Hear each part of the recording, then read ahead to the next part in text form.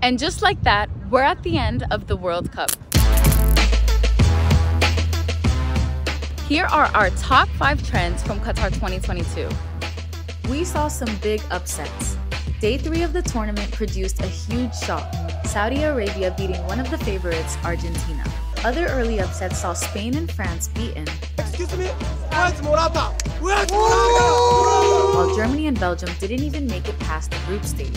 And perhaps the biggest surprise of all was Morocco, whose romp to the semi-finals was a source of joy and pride for Africans and Arabs alike. One of the tournament's big winners wasn't even playing. People from a host of different nations united around the Palestinian cause. Its flag was shown everywhere. When Morocco unfurled it after one of its games, it gave us one of the tournament's most striking images. There were protests too. Before Germany's first World Cup match, which they lost to Japan, the players posed for their team photo with their hands over their mouths. The gesture seemed to be a protest against FIFA's ban of the One Love armband. Several teams were planning to wear them in support of LGBTQ+ rights, but decided against it after threats from FIFA. In the end, Germany failed to advance past the group stage. But Germany weren't the only ones protesting.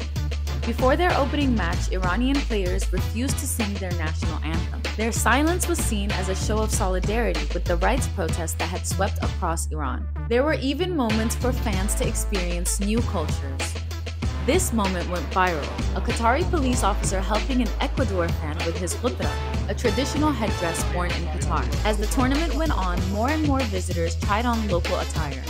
Soon enough, stadiums and fan zones were full of colorful thobes like these. We also had World Cup slogans. After a historic win against Portugal, Morocco fans showed superstar Cristiano Ronaldo the World Cup exit. 3 days earlier, they had done the same after defeating Spain. So where did that slogan come from? It all started with this guy. 23-year-old Abu Bakr Abbas, known as Qatar's Metro Man. He went viral on social media for showing fans how to get home after the matches. His catchy slogan caught on quickly.